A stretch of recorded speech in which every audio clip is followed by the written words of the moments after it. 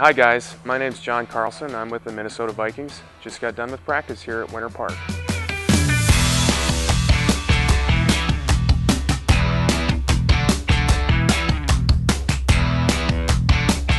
I got interested in nutrition because I'm a football player, and you come to realize pretty quickly that your body is very important when you're an athlete.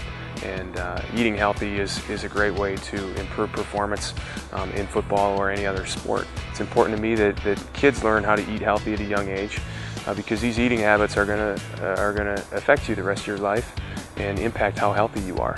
To me, it's important to eat a variety of fruits and vegetables on a daily basis. In terms of veggies, I like spinach a lot. I eat that probably on a daily basis. Carrots, broccoli, green beans. The great thing is you can find different ways to prepare them so that you can find a way that you like. In terms of fruit, again, I like a lot of different types of fruits, but I eat lots of berries, so blueberries, strawberries. I'll eat bananas. And again, I think it's just important to eat a variety of different fruits and veggies.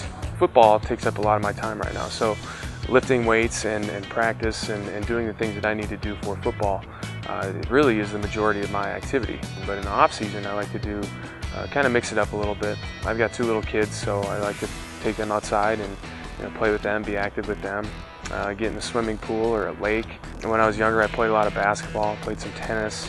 I used to ride bikes with my friends outside. There's so many different sports or activities you can do, and those are just a few that I enjoy.